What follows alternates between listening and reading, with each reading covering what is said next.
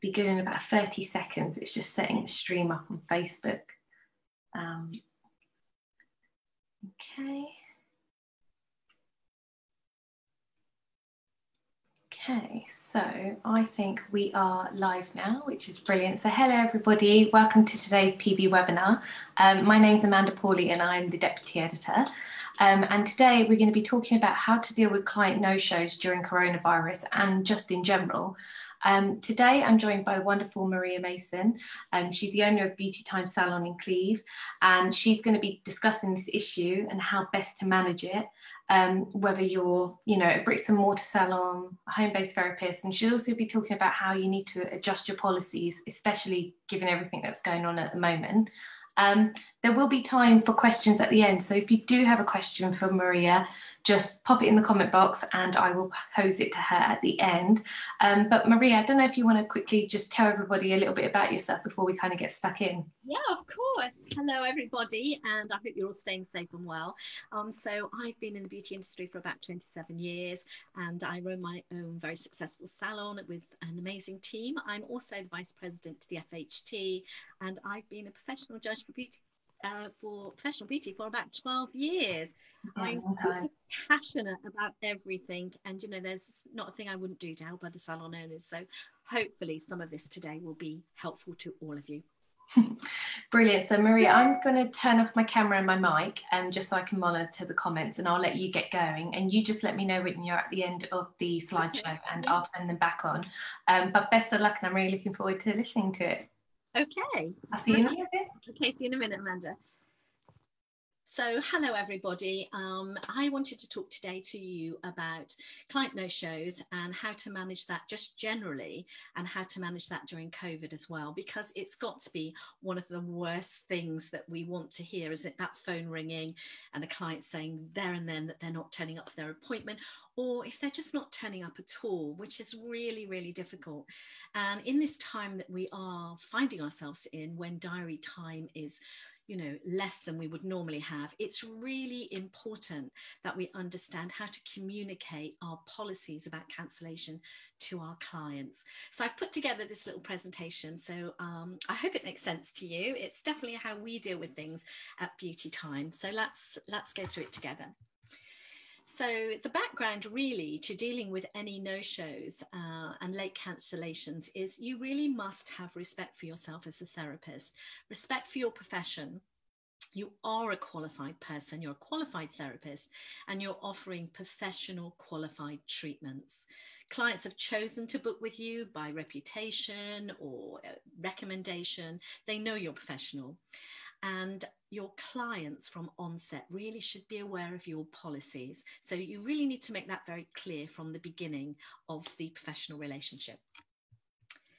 So professional boundaries are always helpful. So I have tread the whole board in the industry. I have been a mobile therapist at the very beginning of my career.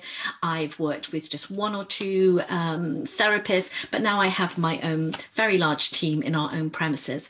So I've tread the whole board, but one thing that I've always been very true to is being very professional.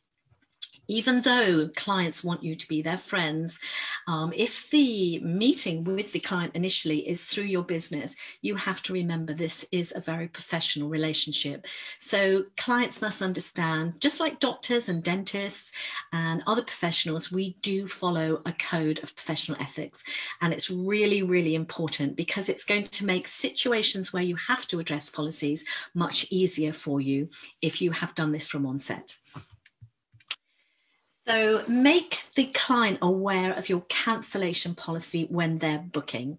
So if it's the first time a client's coming to you, this is your opportunity to explain that to them. If a client's been coming for a long time and they've forgotten the policy, COVID now with limited diary space is another great opportunity to bring that up. So we really must be very clear about this.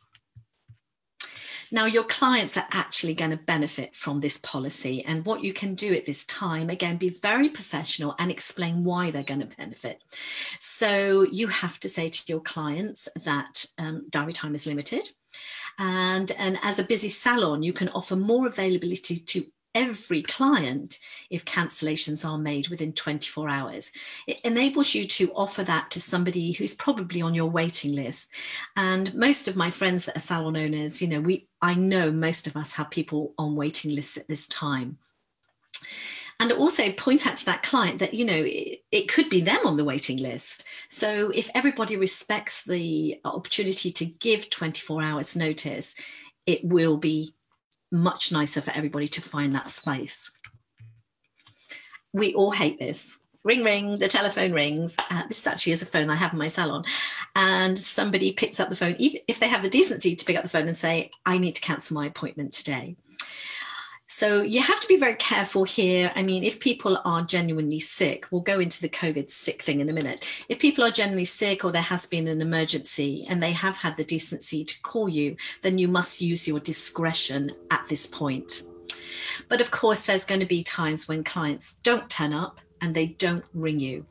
And I think what's really, really important is that you have to follow that through. It's always very difficult. And sometimes, it is the same client doing it, but you must call the client back and, hello, this is Beauty Time. Did you forget your appointment today? Is everything okay? So always follow up your no-shows. It's important for the continued professional relationship you have with your clients. Of course, it could be a valid reason. And, if it is a valid reason, then as a caring professional, you're showing that it matters to you that the client is okay. If it's not a genuine reason, then this is your opportunity to go back over your policy. And you must always make your clients feel really, really welcome. And even if you're really cross, and it is hard, especially if it's like a 2-hour appointment, you really must keep your professional attitude. And because your client will feel uncomfortable if she's genuinely forgotten, and there will be lots of apologies, but you must still make it comfortable for her to visit. But of course, at this point, if she just has forgotten, you really do have to charge that cancellation fee. And at Beauty Time, what we do is if the client has genuinely forgotten and there is no valid reason, we would charge that full amount. Your policies should be visible everywhere. They should be in your reception area. They should be in your treatment rooms. They should be on your website and any other material that explains how to book. There should be something in there explaining how to cancel if that's needed.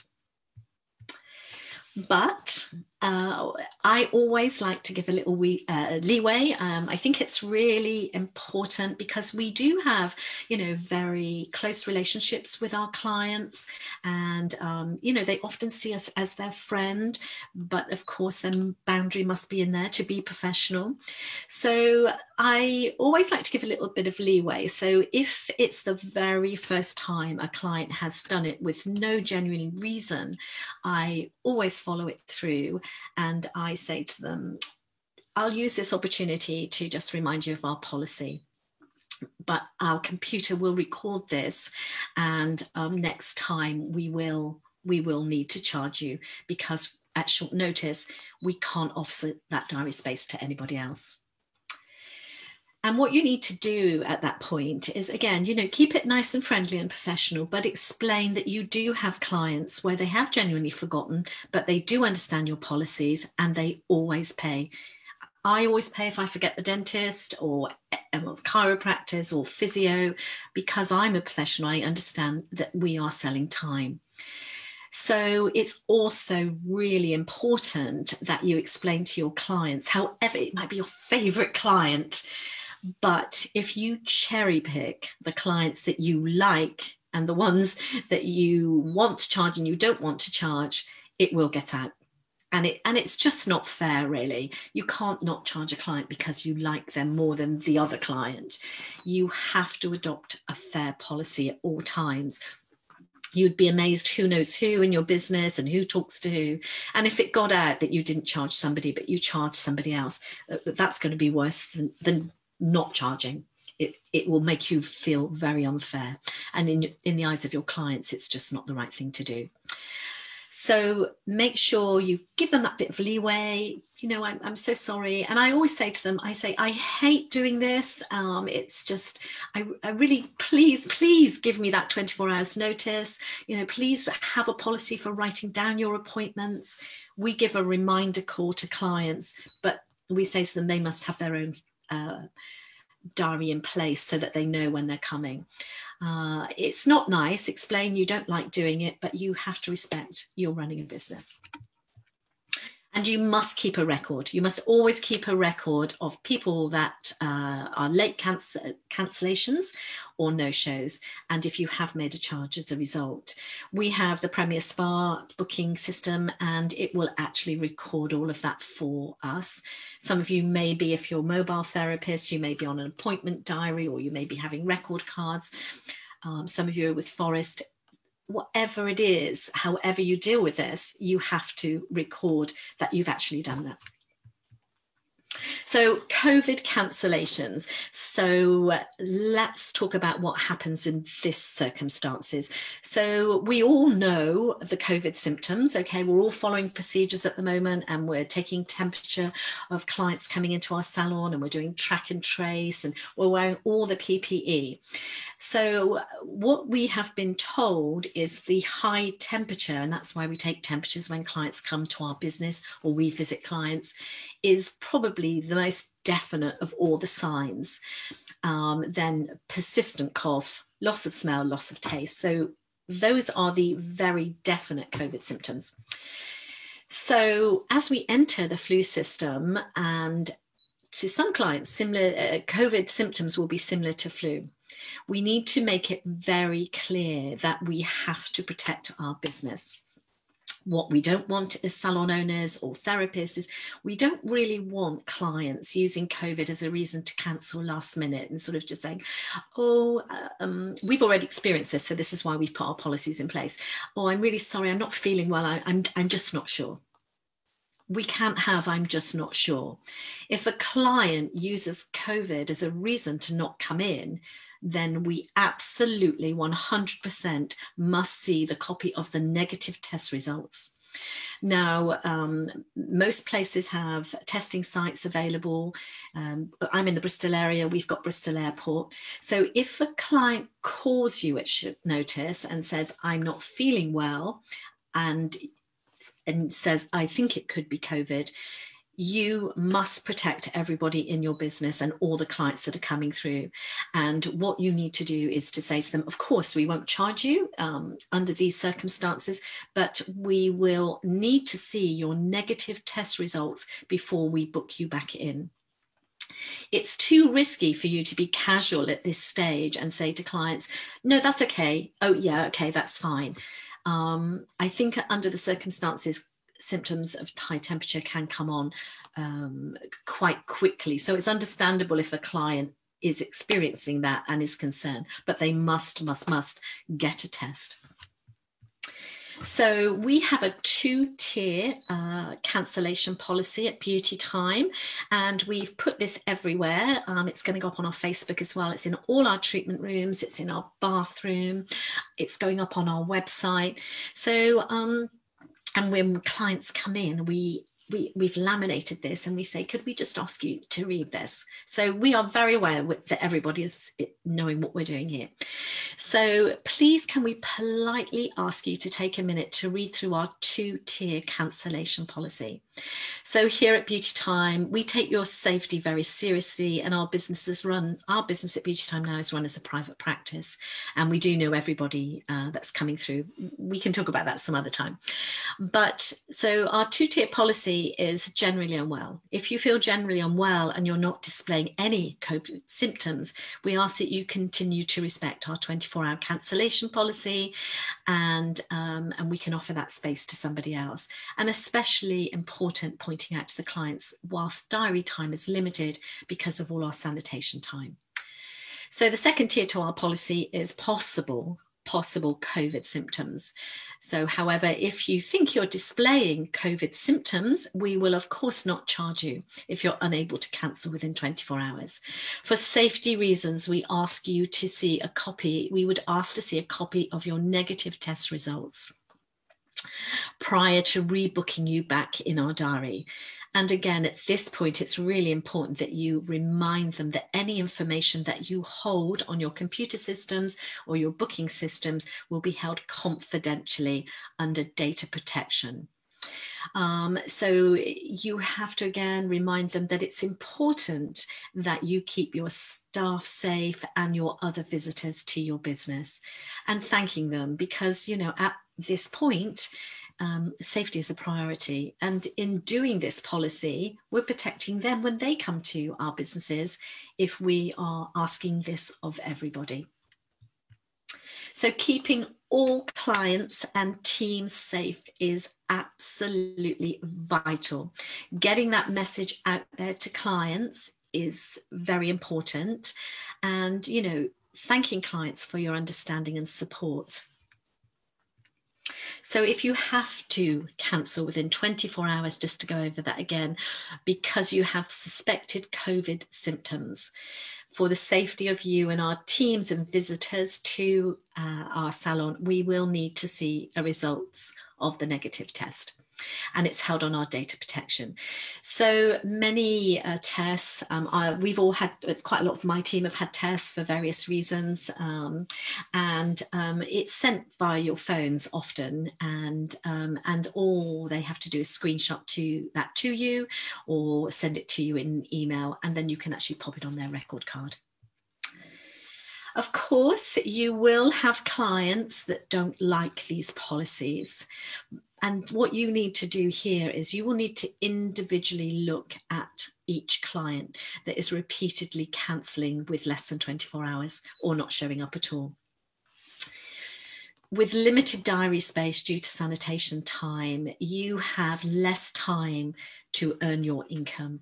So time is your most precious commodity at the moment, and you must value it and you must take it seriously and get that message across to your clients. You cannot afford to lose this valuable diary time. So is that client valuable to you? Only you will know. But if this repeatedly happened to me, I would have to say no. And it would be a very sad situation, but I would say to the client that unfortunately, if our policies are difficult, again, be kind and professional. If our policies are difficult for them to stick to, we will sadly, our salon perhaps isn't the right salon for them. And that's all you have to say. You don't need to be unkind, but you just have to say, I'm sorry, but we must, I must value the clients that are waiting for appointments. So if you present yourself in a professional, polite way, explaining your policies, clients will honestly treat you with the respect you deserve. So that's me there with all my PPE on, and I hope it's been useful for you today. Amanda has said if you have any questions I haven't covered, I'm more than happy to cover those for you. I know it's difficult, and often I remember when I was a mobile, it's difficult because the relationship sometimes with a mobile is much more friendly and professional, but you're still running a business, whether you're a single mobile, you're working in a salon on your own, or you're running quite a large team like myself. You have to respect you're a professional and take yourself seriously, because this is a very serious time and clients are going to need us more than ever now. Well-being is massive and they need to come to us for well-being and therapies, and we need to take care of them, and safety is paramount. So I hope that's helped. That was brilliant, Maria. Thank you so much. Would you just be able to unshare your screen and then we can do a little bit of a Q&A? It's just so that people can see you a little bit more. It'll make it... how do I do that unsharing? So if you just click the share screen button again, it should unshare it. Has it done it? No, I can still see it. Maybe we leave it up if there's some issues, because it should have come off with that. But yeah, thank you so much, Maria. It was a really interesting webinar, and I think it's a really interesting topic because obviously it's something that a lot of salon or spa owners are dealing with at the moment, and it's a tricky thing, and it's something that people Really are going to be tricky. dealing with definitely way into next year, because obviously it's not showing any sign of disappearing. We had a question on Facebook from Vanessa Brown, and she's just asked, what about people who aren't displaying symptoms but have been told to self-isolate by the NHS track and trace system? What would you do with them if they cancelled within a 24-hour period? Okay, I think what I would do, again, because they're involved in COVID in some way or other, what I would do is I would actually put a marker on the diary and ask them to cover the 2-week period if they've been asked to do that, or for any reason, if they've had a test themselves within that 2-week period and they do then get a negative test result, then to show that. So they either need to respect the time before they book back in, or they need to get tested so that we can see that negative test. Yeah, and obviously I guess at the moment there's been lots of issues with testing as well in general, and people struggling to get a test. So what if a client has symptoms and they do want to have a test and they're struggling to get one within the time frame before their appointment? What would you do then? I think what I would do then is I would ask them for a 2 to 3 week period before booking back in, because what you have to realize is that what you're doing is you're safeguarding everybody. Because if you didn't stick to the government recommended period for isolation, which is the 2-week period, even if they haven't got it, but there's a possibility that they could have it, if you allowed them back into your business, then everyone could become infected if they did display the symptoms. So I think if you can't get a negative test result, but you've been told through track and trace, then the period has to be set and has to be stuck to the 2-week period. And then if they did in that 2-week period develop the COVID symptoms from that point forward, it should be 2 weeks. And they were some great questions on Facebook. If anybody's watching, you do have any other questions, do comment, put them in the comment box and I will ask Maria. I guess one thing I kind of wanted to ask you from watching it is, obviously you said that you might lose some clients through this. Obviously it's very difficult and very tricky. I mean, have you experienced a lot of that in your own business, or have people generally been very understanding about the situation? I think during the COVID period, everyone has been really, really understanding. I think one of the hardest things sometimes for a therapist, especially if it's a therapist working on their own, is to actually make that call, pick up the phone and say, this is really difficult for me, but safety is paramount. And I just need to go through policies and I have limited time and I really need you to support me with this. You have to have that conversation. So I think what everyone has found, that our PPE is tight, they can see we're taking it seriously, and they feel safe. It's a really strong message that you are keeping your clients safe, and I think that in itself is so important for clients. We've experienced some clients worried about coming back because they feel vulnerable. So what we've set up in our business is where we can work in isolation completely with a client that's nervous. So I have set a day aside where I will work the only person in the salon, and that client can come in and it's only me there. So that might help for other people that are vulnerable. But everything that you're doing at this time is about respecting diary space. Clients are going to need our therapies and treatments more than ever now. Especially with Christmas coming on, there's very limited things that people can do. Coming and having a treatment and having that contact in a safe environment is so important when people have been in isolation or limited contact. Mental health is on the increase, and the type of treatments we do, even a manicure, Amanda, that social contact is vital at this time. So, I think we are going to be really busy, but I think the message to everyone is show your clients you are a safe practice. I think you're totally right about people have really missed the power of touch. And there's been so much isolation during this, that actually just that little bit of pamper time and being with someone and having that is, I don't think that's going to go away anytime soon. And I do think the industry will recover.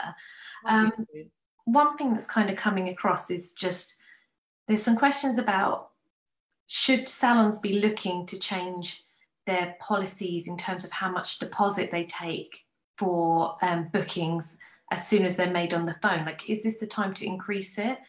just to kind of put that safety net in? Yeah, this is going to be different for so many salons. I mean, I've been in business 27 years and a lot of my clients have been coming for a very long time. Yeah. And so I think if you have that, again, you need to think about things. If you have that kind of relationship where you've been treating the same client for a long time, it's kind of almost bordering on saying, I don't trust you. If you suddenly ask for a deposit. So if you have longevity clients, I think what you just have to do is reinforce your policy. But I think if you have new clients coming through the door, then you could potentially take the full amount for the booking, and then when you've built up a better relationship with them, you may be able to let that go a little bit when you know where you are. But I think any new client coming into a business, and we've had a lot of new clients wanting to come into our business since we've become a private practice, is they have to, that it's the relationship that will build and you will know where you are with them. I think that's really important, isn't it? Because there's clients that salons will have who come to them time and time again. They're regulars, they're very loyal, and they always come on time. And I guess any slight change would come as a little bit of a shock to them because they're so used to how it is. But like you said, I think with so many salons getting so many new clients at the moment, it could be a good time to start a new policy and get a new process in that can work beyond the COVID pandemic as well, whenever it might. Definitely, there is no problem in doing that, you know. And I think what I see in my time in the industry and judging and working with the FHD, often people don't. Therapists don't realize that they are how professional we are. This is, you know, I'm so proud of our industry, and you know, and the therapists that really drive home that professional and keep to the code of ethics. And I just think we should be as valued as anybody now, because we will be taking care of people, and we'll, you know, we're not deemed to be frontline workers because we're not doctors and nurses, but we're still working in that frontline zone. So we are still, you know, putting ourselves potentially without the correct PPE in a vulnerable situation, but hopefully everyone's got that right. So, you know, there's a lot of support for NHS and everyone that works frontline, but we are just as important because we are taking care of people's well-being, and you know, it's clinical, but it's still very personal. So, you know, salons really need to remember that and be proud of what they're doing, because it's really important. Yeah, I do think that people really need us more than ever, like you said, because it's a very difficult time. It's going to be more challenging as we go into flu season, because as you said in your presentation, some of the symptoms of COVID are very similar to the symptoms of flu. And so I think there's going to be a lot of confusion in the winter months if people are unwell as to what they think they have. And any doubt, then, if there's any doubt as to whether they think it's COVID or not, if they mention the word COVID when they are in that cancellation period, it, you know, then they have to go off and test. You can't just say, you can't have a conversation about that and say, are you sure? You know, you can't say that as a therapist because you're risking too many other people. So if the client mentions the word COVID, then you have to take them down that policy, whereas they have to go off, get tested, or have the 2-week period away from you, because you cannot take a risk. Yeah, I guess where it gets really hard is, I guess it's the language clients use when they contact you, because say somebody calls up and they just say that they have like a little bit of a sore throat, but they're not showing any other symptoms and they actually feel fine. They think they just have a sore throat. I guess it just complicates the whole issue, doesn't it? It does. And there's an element of trust there as well. But I think, you know, if clients aren't unwell, they will give you the 24-hour notice. They will give you the 24-hour notice. But I think if you have some clients that are going to use COVID as an excuse because they just don't feel like it on the day, I think what I'm trying to say in my presentation is to avoid that being used as an excuse. So by saying, if the client phones up and says, I'm concerned it could be COVID, then they can't book in next week, because it doesn't work like that. So what you're trying to do is, if clients genuinely have COVID, you know, my goodness, we will support that and we wouldn't charge them. But if clients are just generally getting up and thinking, oh, I'm tired, or I'm feeling a bit low, whatever, please just respect the 24-hour policy, and not use this. So you're trying to avoid clients cancelling last minute and using that as an excuse and then wanting to go in the following week. I think once they use that as an excuse, you have to follow the procedure. And I guess just a question that's come through, which is the other flip side, I guess, of this issue, is say that you do have a client who cancels within 24 hours. I mean, how challenging is it now to try and fill last minute appointments when they come up? I mean, have you noticed any change in that? Is it difficult? Or you find it's easier? Well, we always have a waiting list, and coming back now, we are back to full practice, and we have a waiting list because there is limited time. So usually if we have that 24, we usually can fill that slot. So we don't, in our business, don't usually have a problem with that. But I know that some businesses are adopting 48 hours to allow for that time. So I think you have to know your business and understand what you're willing to put as a policy, 24 or 48 hours notice. But I think clients are so desperate for appointments and to feel safe that they will make it happen. Yeah, and like you said as well, your salon has a waiting list. So I'm guessing that when you have a slot that's come free last minute, you just ring from the top of your list and see who can come in. Yeah.